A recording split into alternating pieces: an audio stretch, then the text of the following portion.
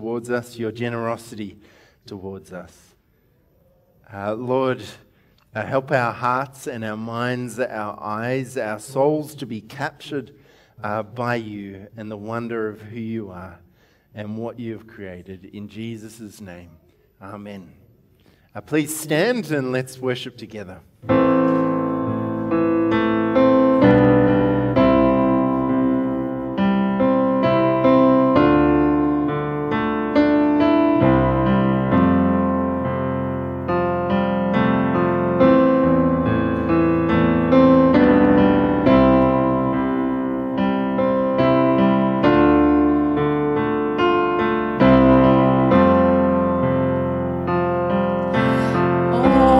Creatures of our God and King,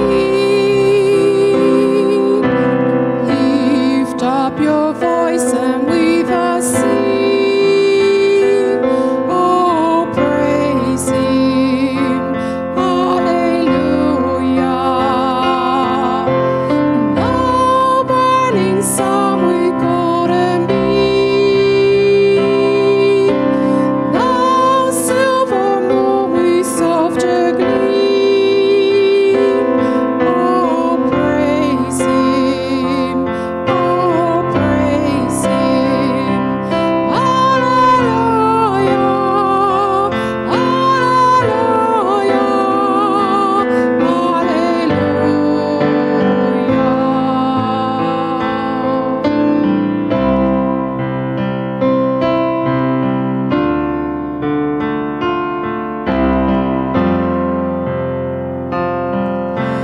let all things their Creator bless and worship Him in humbleness. Oh, praise Him, hallelujah. Praise, praise the Father, praise the Son, and praise the Spirit, three in one. Oh, praise Him, oh, praise Him. Hallelujah,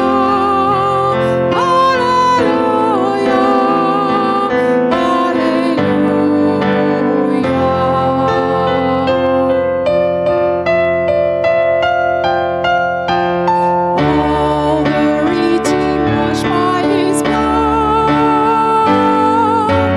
come and rejoice in His great love. Oh, praise Him, hallelujah. Christ has defeated every sin. Cast all your burdens now on Him. Oh, praise Him, oh, praise Him. Hallelujah, hallelujah.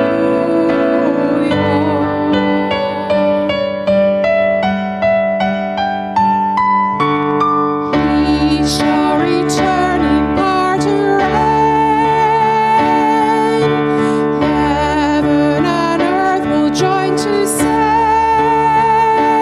oh, praise Him, hallelujah. Then who shall fall on bended knee? Oh, creatures of our God and King. Oh, praise Him, oh, praise Him. Hallelujah, hallelujah. Oh, praise Him, oh, praise Him. Hallelujah,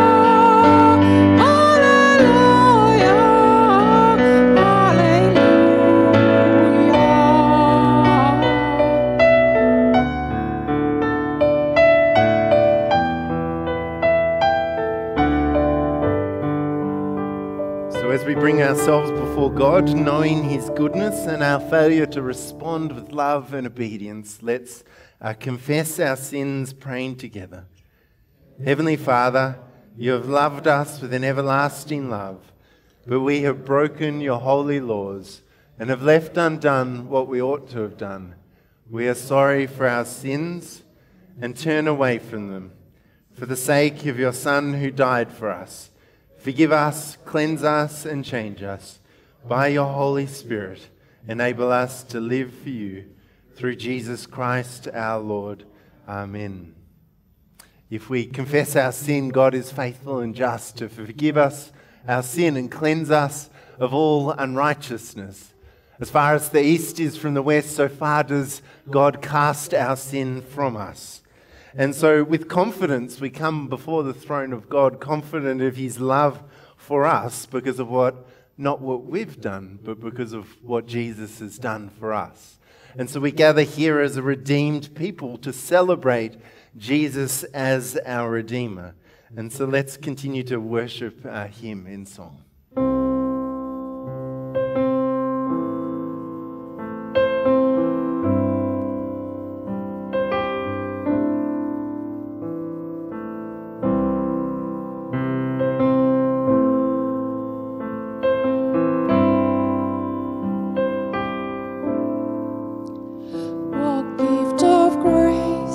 Is Jesus my Redeemer? There is no more for heaven now to give. He is my joy, my righteousness and freedom, my steadfast love, my deep and boundless peace. To this I hold, my hope is only Jesus, for my life is wholly bound to His. Oh, how strange and divine, I can sing all is mine, yet not I, but through Christ in me.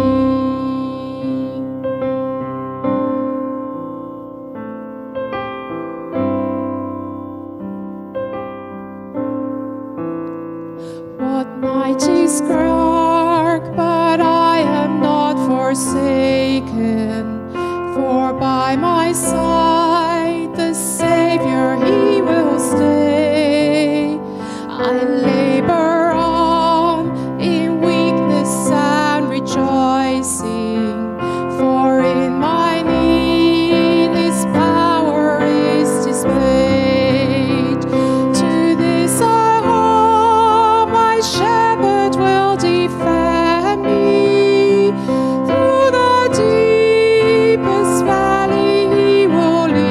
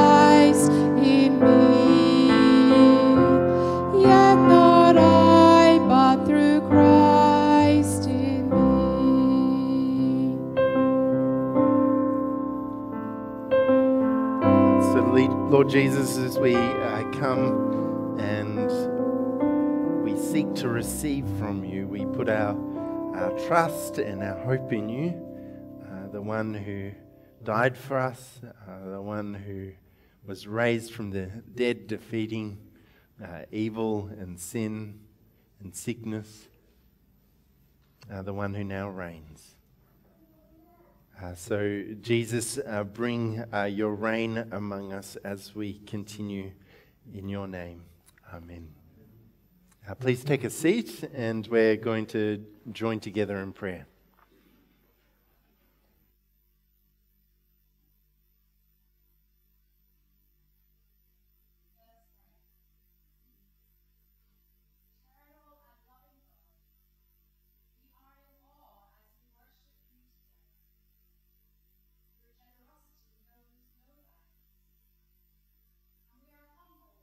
Breadth, length, and depth of your love for us, which extends to the people of the whole world that you made so creatively.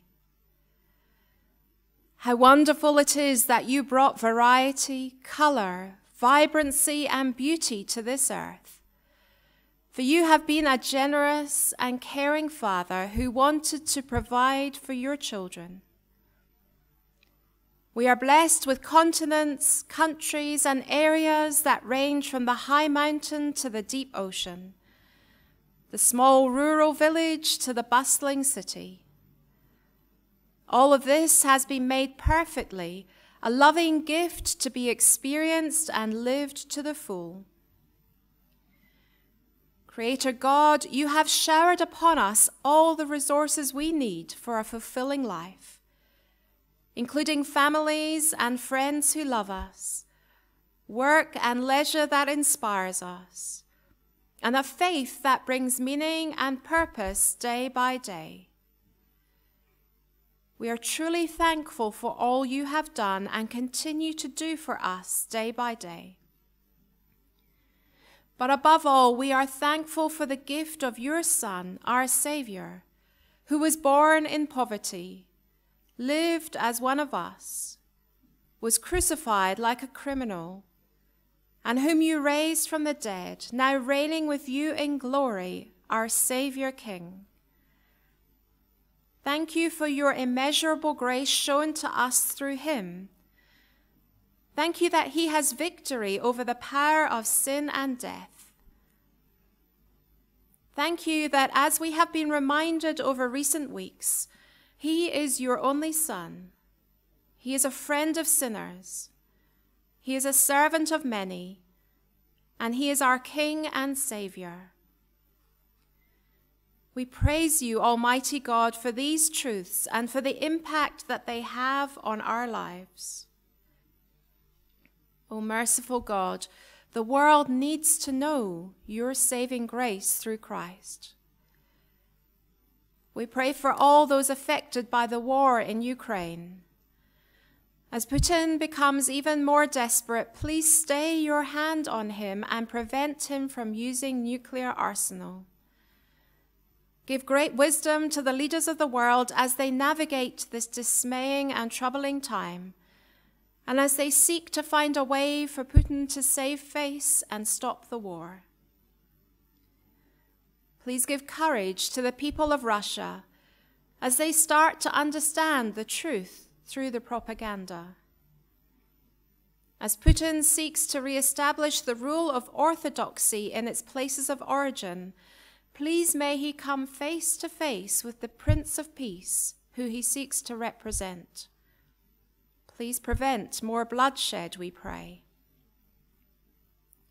Almighty God, ruler of all, in whose kingdom peace and righteousness abound, we pray for those who are in conflict. Take away prejudice, cruelty, and revenge. Grant that barriers which divide may crumble, suspicions disappear, and hatreds cease, through Jesus Christ, our mediator. Loving God, we bring before you the people of Iran. As they seek relief from unjust rule, give them courage, perseverance, and an ability to change the minds of the leaders, acknowledging the rights of all their citizens to live in peace and harmony. We pray for protection for Christians in Iran, that they would know your presence with them and that they would be able to influence events by your grace. We pray for our country, for our leaders in all levels of government. As we approach our state election, may the candidates act with integrity, generosity of thought, and kindness of word. Give us wisdom to discern policies that will be for the good of all, not just our own situation. As our country continues to navigate the past, the present, and the future, in all our words and actions, may we seek your glory, speak with love, and act in grace.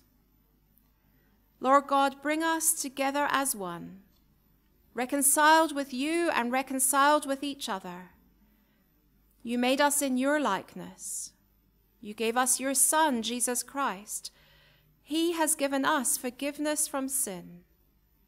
Lord God, bring us together as one, different in culture, but given new life in Jesus Christ. Together as your body, your church, your people. Lord God, bring us together as one, reconciled, healed, forgiven, sharing you with others as you have called us to do. In Jesus Christ, let us be together as one. And for our congregation, Lord, we pray that you will continue to give us opportunities to share the good news of Jesus with those around us. We pray for our neighbours at Baldwin Primary, for the residents of Faversham House, and for all the others with whom we have interaction. May they know your presence with them this day. And for those of our brothers and sisters who are currently suffering from physical or mental illness, grief, loss of employment, exhaustion, or despair, we pray that they will find their consolation in you and that you would sustain them through this time of trial as you have promised. God, help us to place our confidence in Christ. When we want to despair, help us to rejoice. When we want to run from you, lead us to repentance. When we want to hide, establish our feet on the lordship of Christ. Restore to us the certainty of Christ, crucified, raised, and seated with you in heaven.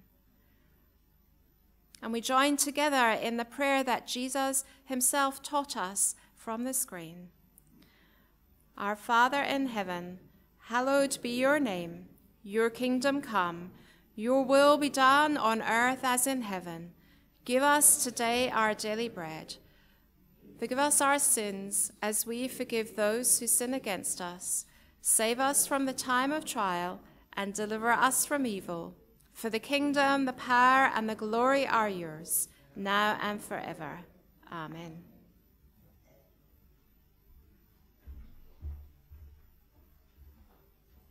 We're now going to hear from God's word. Thank you, Matthew.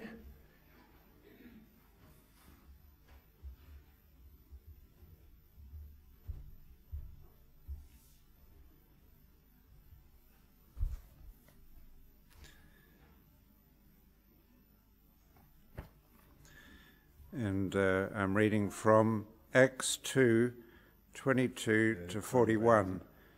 You that are Israelites, listen to what I have to say. Jesus of Nazareth, a man attested to you by God with deeds of power, wonders and signs that God did through him among you, as you yourselves know. This man handed over to you according to the definite plan and foreknowledge of God. You crucified and killed by the hands of those outside the law. But God raised him up, having freed him from death, because it's impossible for him to be held in its power. For David says concerning him, I saw the Lord always before me, for he is at my right hand, so that I will not be shaken. Therefore my heart was glad, and my tongue rejoiced. Moreover, my flesh will live in hope, for you will not abandon my soul to Hades, or let your Holy One experience corruption. You have made known to me the ways of life. You will make me full of gladness with your presence. Fellow Israelites, I may say to you confidently of our ancestor David, that he both died and was buried, and his tomb is with us to this day. Since he was a prophet, he knew that God had sworn with an oath to him that he would put one of his descendants on his throne. Foreseeing this, David spoke of the resurrection of the Messiah, saying, he was not abandoned to Hades, nor did his flesh experience corruption. This Lord Jesus, God, raised up, and of that all of us are witnesses. Being therefore exalted at the right hand of God, and having received from the Father the promise of the Holy Spirit, he has poured out this, that you both see and hear. For David did not ascend into the heavens, but he himself says, the Lord said to my Lord, sit at my right hand until I make your enemies your footstool. Therefore let the entire house of Israel know with certainty that God has made him both Lord and Messiah, this Jesus whom you crucified. Now when they heard this, they were cut to the heart and said to Peter and to the other apostles, brothers, what should we do?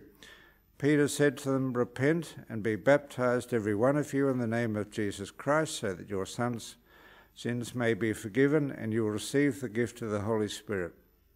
For the promise is to you, for your children, and for all who are far away, everyone whom the Lord our God calls to him.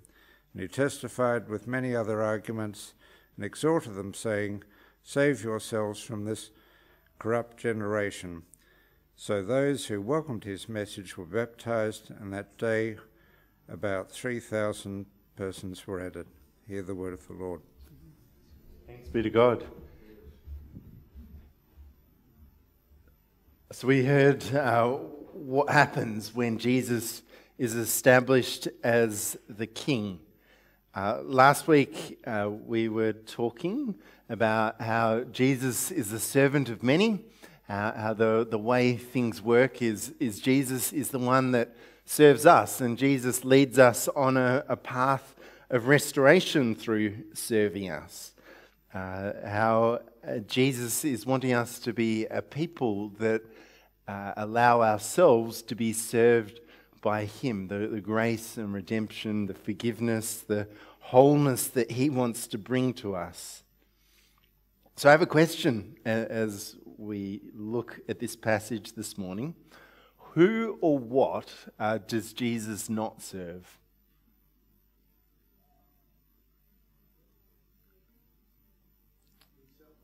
He serves us. He's outward focused. He serves others. He serves the Father. He serves the Spirit. He doesn't serve evil.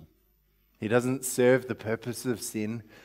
So when we look at this pyramid and we see Jesus at the bottom, the one thing that is not under him is sin. The thing that sits under his feet, that he crushes with his heel, is Satan and Satan's purposes. And so we're turning the pyramid upside down this morning as we look at Jesus, the Saviour King, the one who is enthroned, the one who reigns in glory, the one who is our King. As we look at Jesus as King, I thought it really appropriate to think about earthly kings and queens. This is the throne of Queen Elizabeth II. What does the king's, King Charles's throne look like? Does anyone know? You don't know because you haven't seen it. You see, he's had his accession to being the king, but he's not yet been coronated as king. Little trivia question: how long was it between Queen Elizabeth's accession and her coronation? 16 months is the answer. You've been paying attention to the news. I knew nothing of this prior to the last few months, but now I know. When she died, instantly King Charles was king. The session was the officially putting things in order. The coronation is the celebration. But at what point did he become king? On the death of the queen. Why is this relevant to us?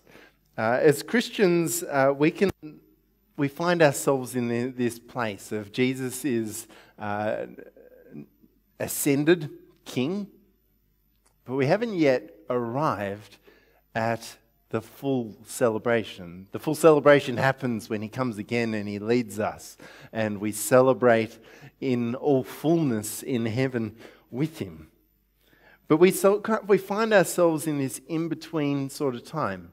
One of the reasons why the king has not yet been crowned, we've not yet seen him sit on a throne, is because it's a period of mourning. But for us, should there be this period of mourning between Jesus' death and resurrection and his returning again? Not at all. But I think sometimes as Christians we can find ourselves stuck in mourning, shame, in inadequacy, rather than beginning to celebrate who is the King. Mourning over our sin, mourning over brokenness, ashamed of who we are not, rather than who we might be, inadequate to get where we feel like God calls us to be and to do what he calls us to do. And so as Christians, I think we can sometimes feel like we're stuck in this in-between time. But unlike the accession of King Charles to the coronation of King Charles, there's no in-between time for us as Christians. There is a celebration in fullness time, but there's a celebration now. And so what it looks like for Jesus to be on the throne in our hearts is joy. Joy deep in your hearts that wells out in celebration through your lips. And so as we gather on Sunday, that's one of the reasons we sing and we celebrate, because joy is a fruit of the Spirit. We're not waiting until the big celebration to receive the Holy Spirit. We've been given the Holy Spirit now, and as the Holy Spirit works in us, joy is the product. And so when we find ourselves stuck in this kind of in-between, this mourning, shame, and inadequacy, we need to ask ourselves this question: who or what is on the throne in our lives? Who or what is on the throne in our lives? Sometimes our problems can be on the throne in life.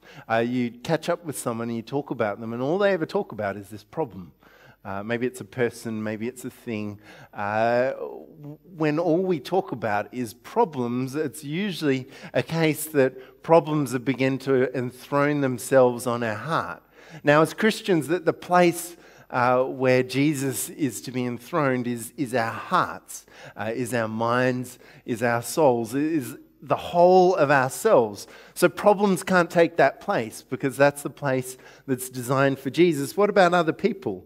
Are you crushed by what someone says really easily? Maybe people are on the throne in your heart. Is your life driven by the agendas of other people? Maybe people are on the throne of your heart. I think the biggest problem that we face today is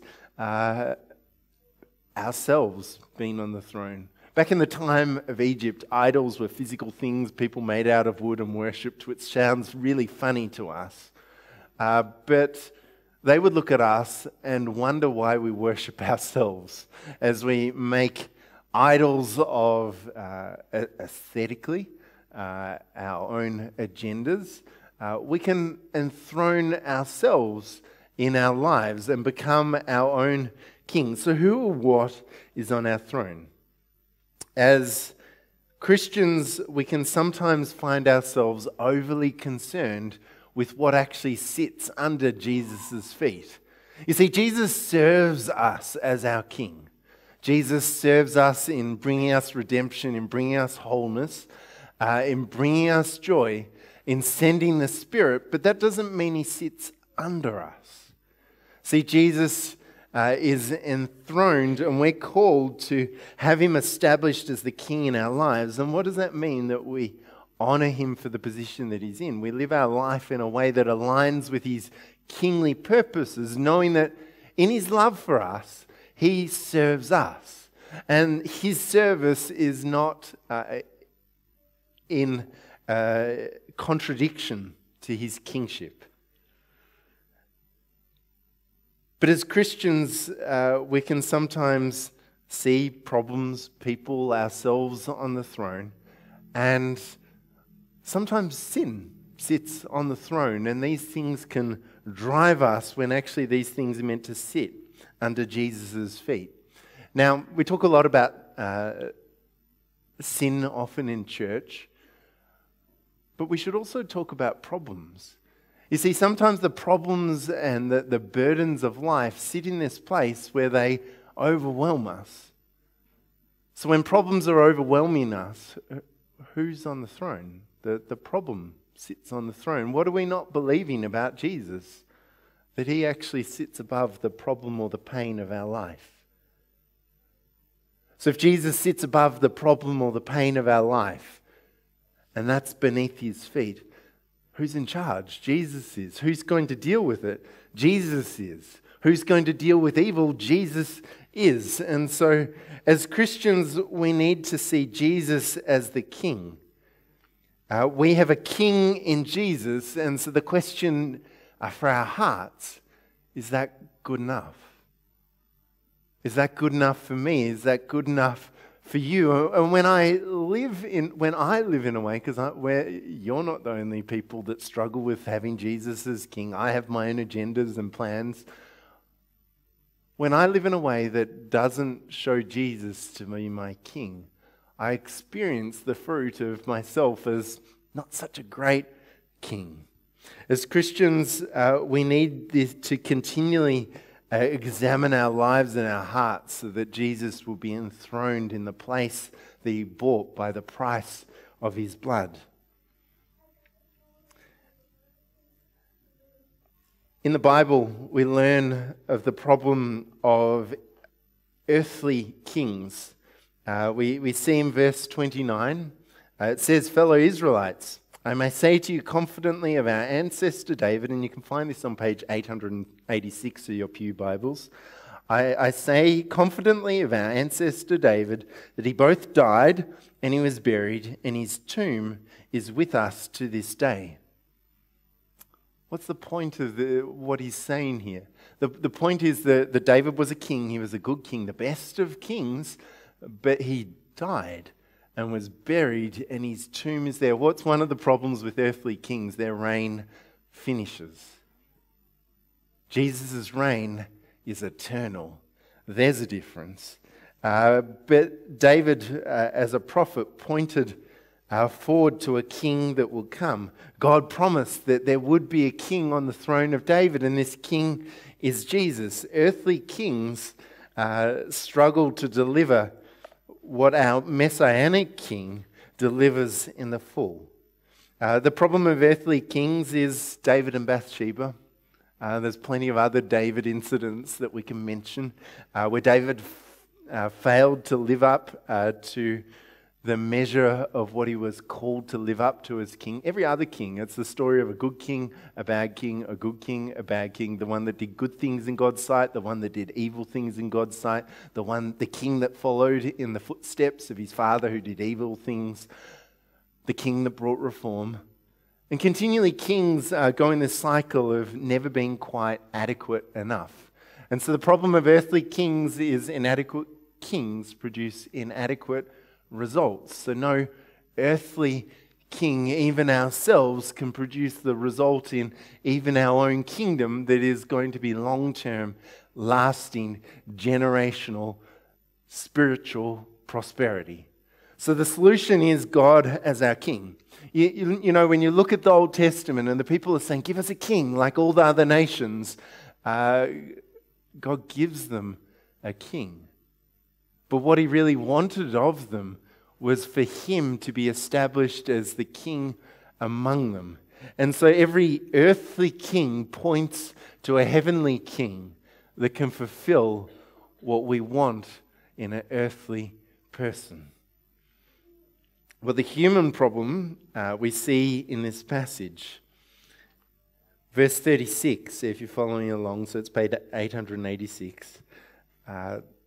We see in verse 36, therefore let the entire house of Israel know with certainty that God has made him both Lord and Messiah, this Jesus whom you crucified. He's speaking to the audience and he's saying, actually, God has made him the Lord, the King. He is the Messiah, the coming one who you expected to save you. God has made him this, and yet you crucified him. So the human problem is a struggle to discern the true King, the struggle to discern what it looks like to sit under Jesus as our King. And so we live in this place where we actually need God to help us for this task of him being established in us as the King of our hearts. And so if you've received the Holy Spirit as you've come as a Christian, one of the things that the Holy Spirit wants you to do is embrace Jesus as your King. One of the things the Holy Spirit is going to do as we seek to follow Jesus is establish Jesus as King in our hearts. And what does that mean? Our problems need to get off the throne. We need to get off the throne. Other people need to be dethroned themselves so that Jesus may take his rightful position in each of our hearts. So why would I want Jesus as my King? I'm going to put some verses up on the screen, and you can also follow them in Scripture. And one of the things I want you to understand as I'm putting the verses up on the screen is that as the Scripture talks about Jesus, what has been done for Jesus is done for us. What is true of Jesus that is true of us. So when Jesus is sitting on the throne, we are kept in heaven with him. We are with Jesus on the throne. You are here seated now. Simultaneously, you are also seated with Jesus in the heavenly realms. Now, that's hard to wrap our human minds around, but what is true of Jesus is true of us. And so we can read these verses, and with confidence we can know that they speak about what is true for us because Jesus is on the throne for us. And we are established with him. That is, he is ascended King. We don't need to wait for the celebration to know this is a reality for us. So verse 25, I will not be shaken. Though the whole world is shaken around me, because Jesus is on the throne, I will not be shaken. Though life may fall apart, I will not be shaken because Jesus is on the throne. Verse 26, my heart was glad and my tongue rejoiced. Glad hearts. Glad hearts. Verse 28, those who are full of gladness in your presence. As the Holy Spirit works in you, it should produce a gladness in you. That you are redeemed. We are a redeemed people. We're no longer defined by our past, by our problems, by evil that we have done or others have done. We are a redeemed people that should produce gladness in our hearts, and that Jesus sits above all the problems, all the evil, all the pain in this world. That should bring gladness in our hearts, so that even when we are sorrowful, we can be a people that rejoice in fullness because Jesus is King. And so our tongues rejoice. The fruit of hearts that are glad is lips that rejoice. And so we sing and celebrate Jesus as our King. And so our flesh lives in hope. Though outwardly we are wasting away, we live in hope that we're being renewed day by day and that there is a resurrection body waiting for all of us. And so our flesh lives in hope that though outwardly we groan, we are being renewed as God's people because Jesus is King. We have verse 27, hope that we will not be abandoned. Verse 27 speaks of how Jesus, though he went and dealt with death and evil, his body did not see decay. It speaks of him, but also speaks of us. Though we will die, Though one day our mortal bodies will die, death is not our end. Life is our end because Jesus is our King. And so we can look to Jesus as our King with confidence, knowing that he not only has our present but our future beyond this earth in his hands. Verse 28, you've made known to me the ways of life. Jesus says, I'm the way, the truth, and the life.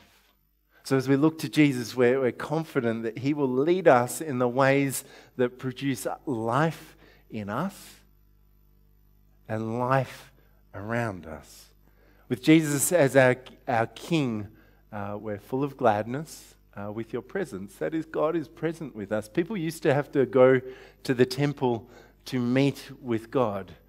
And only certain people could go and meet with God. But Jesus isn't an inaccessible King. He gives audience to us because he is present with us. And so our hearts are glad that we can not just know from a distant our King. And most earthly kings are distant from most people, but we can know him up close, personal. He loves us. He's our King. He's present with us. Verse 33, we receive the promised Holy Spirit. That is, Jesus says, I am with you always to the end of the age. We're confident that he is with us. And I wonder, where's the greatest army established? It's always with the king. On earth, the role of an earthly army is to defend at all costs the king. So who's present with us? The king. He's eternally establishing his reign, and so we can be confident that whether life or death, nothing can separate us from the love of God. We're confident, verse 35, that all enemies will be a footstool under his feet, that he's dealt with it, and one day he will finally, that the power of sin and evil is dealt with. The presence one day will be gone, and there'll be no more tears and no more mourning because Jesus is King. Verse 36, he's the promised Lord and Messiah. That is, he's fulfilled the Old Testament. He's come and he's established the reign that the rest of this book looks forward to. And so we can look to him as the one true King who will reign forever. The one that will bring salvation to all of his people. And then verse 38, we see that he's actually the one that offers forgiveness. No matter the treachery, no matter the evil, no matter the brokenness, Jesus offers forgiveness to you and to me, that we will be restored to a place of safety and security and wholeness under him as our King. He has good for us. And so these are usually when I talk about a theme, I will go outside Scripture, and we could come up with lots more things as we look through the Scripture, the kingship of Jesus. But just here, we see all this is true for us as Jesus is the King in our lives. So who is Jesus' kingship for? Verse 39, for the promise is for you, for your children, and for all who are far away, everyone whom the Lord our God calls to him. This promise of Jesus' kingship is good news for the world, and this promise is for us, for our children, and for all who are far away. See, the good news of our King is that he wants to be the good King for the whole earth. And a day will come when every knee will bow, every person will see that Jesus is actually the King. But in the meantime, we're given this beautiful privilege of representing the King on this earth and pointing people to the King who has been good to us. Now, the human problem, we struggle to recognize Jesus as our King. God's solution, living letters, living testimonies, transformed by his blood shed, his body broken, and his resurrection life. So what's the pattern of the people that follow Jesus as king? We see it in verse 42, and this is the pattern that the disciples of Jesus have been following ever since he ascended king. They devoted themselves to the apostles' teaching, the fellowship, to the breaking of bread, and the prayers. So we gather as God's people. We devote ourselves to study Scripture because we know in it we will discover the fullness of who God is, and he brings transformation. We gather together and encourage one another because we know that's part of how God has wired us as his people. We break bread together, and we're going to do that this morning after the service. We're going to share lunch, and I'll give you an opportunity to tell me if you would like to come for lunch but haven't previously identified it, and we'll make sure there's enough for everyone. And then the prayers. We've prayed and we continue to pray as we gather, and that's the pattern of God's people. When we think about what church should look like, verse 42 is a clear picture from Scripture of what church looks like both then and today. So the question for each of us is, who is your king? What's on the throne of my heart? Is it my problems? Is it sin? Is it evil? Is it other people? Is it even myself? Is it a challenge? Is it my work? Is it money? Is it power? Is it sex? What's on the throne for me? And what do I need to do to see Jesus established on his throne in my heart once again? Scripture puts it really simple for us. It says this: repent and believe. What does that mean? Repent, turn away from other kings, and believe Jesus is the one true King who has good for you. Let me pray. Lord Jesus, you are our King. Lord, as we come before you, we'd like to ask your forgiveness for having other kings. You might like to just say in your own words, Jesus, forgive me for looking to other kings.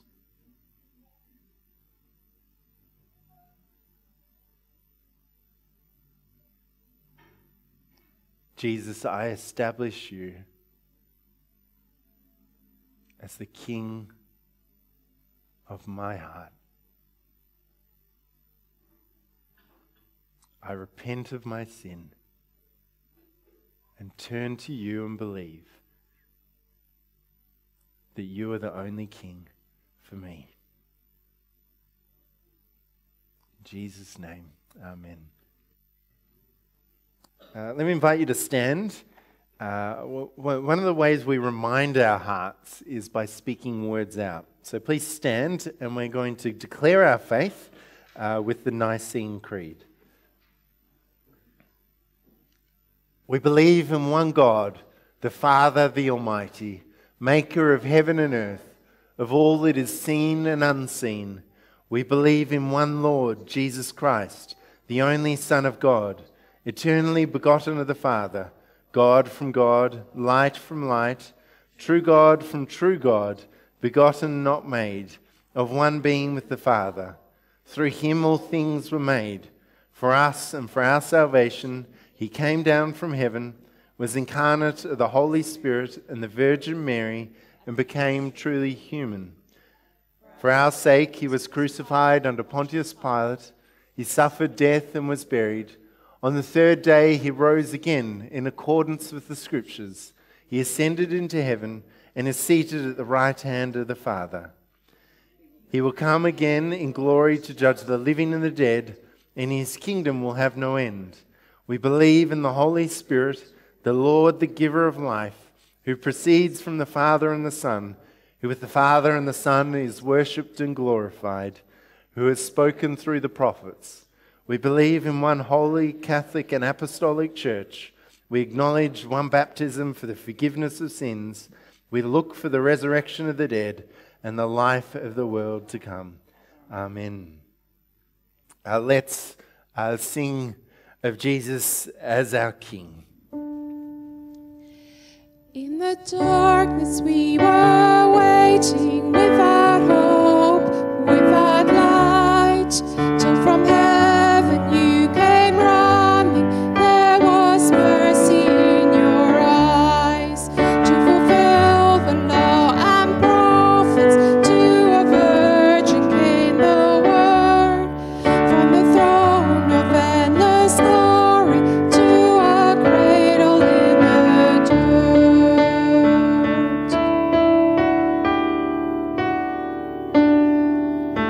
Praise the Father, praise the Son, praise the Spirit, three in one. God of glory, majesty, praise forever to the King of Kings. To reveal the kingdom coming and to reconcile the lost, to redeem the whole creation. You did not despise the cross. For the devil in your suffering, you saw to the other side. Knowing this was our salvation, Jesus, for your sake you died.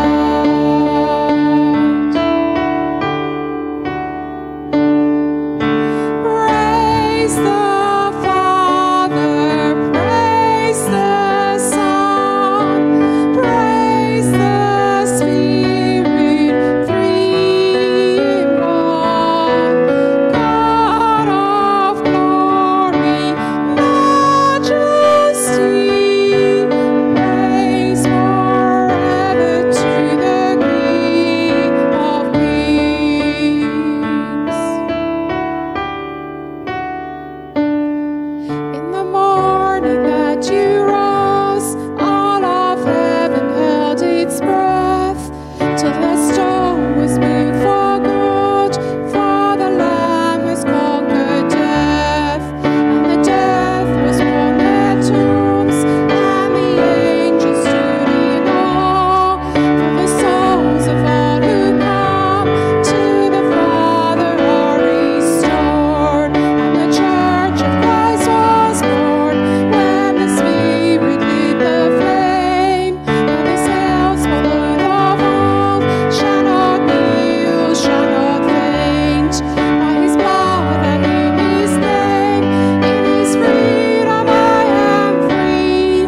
For the love of Jesus Christ, who has resurrected me.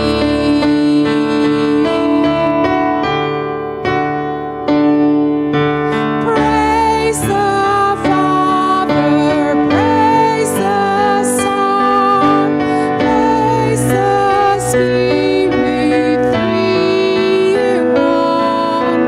God of glory, majesty, praise forever to the King of Kings. Praise the Father, praise the Son, praise the Spirit, three in one. God of glory, majesty, praise forever to the King of Kings. Praise forever to the King of Kings. Praise forever to the King of Kings.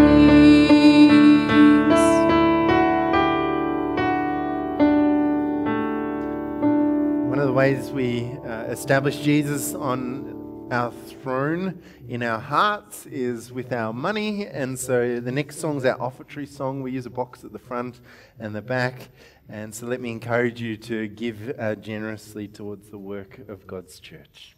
Let's continue in song.